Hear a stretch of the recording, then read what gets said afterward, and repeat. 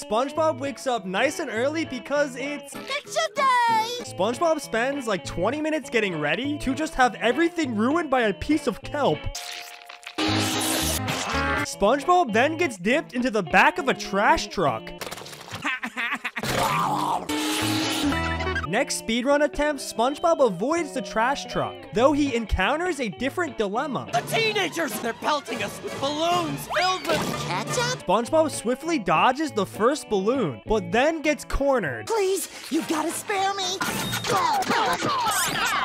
SpongeBob evades all the children, but ends up getting squirted on by an old man. Fiddlesticks. SpongeBob then encounters Water! Stamps! Oatmeal!